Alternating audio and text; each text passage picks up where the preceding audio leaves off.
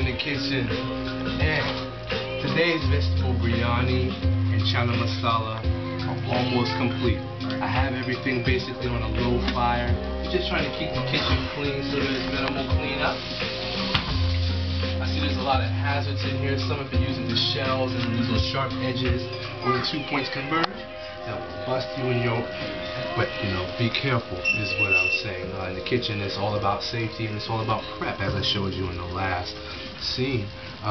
So yeah, the vegetable biryani, if you want to take a look at this here, has the sweet potatoes, broccoli, cauliflower, and also for beta carotene, it has some carrots in there, spiced up with my special curry, and also mushrooms as well. This is a coconut sauce with a little, it's a red coconut sauce. I'll be completely honest. I use chili powder in it and chili garlic sauce.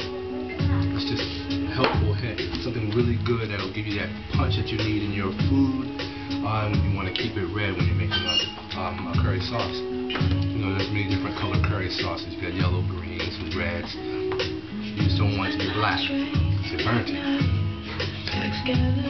We'll throw a laugh track in there. And also we have some flatbread. So there's some naan that'll be coming out of the oven soon. And right about now, it's feeling like it's about ready. Hey. So what we're going to do, we're going to pour in some more peanut, and then ask Born in the kitchen, courtesy of Steve Mix Kitchen. We're going to sign back in a moment after we serve our plates up. We'll see you in a second.